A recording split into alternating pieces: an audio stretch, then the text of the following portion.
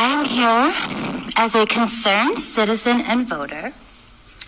You guys might not be aware, but Florida has the largest per capita population of sugar daddies in the U.S. Miami, Palm Beach, and Boca lies the most concentrated populace of these aged benefactors.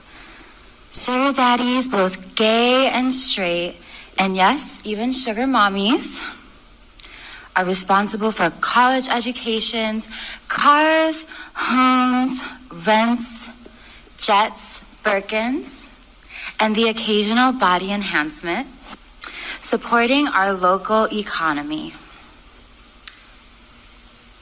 Let us celebrate these giving, generous Samaritans as I stand before you, requesting that you decree a Sugar Daddy and Mommy Appreciation Day on March 10th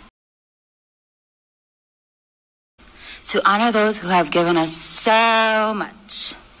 Thank you and love you all. Bye. Thank you. Thank you for your, but that's a city council issue. No, I really just wanted to address this issue here today. Okay. Because I think it's a very important issue. Okay. Thank you. Thank you as well. You guys look amazing. Love you all. Bye.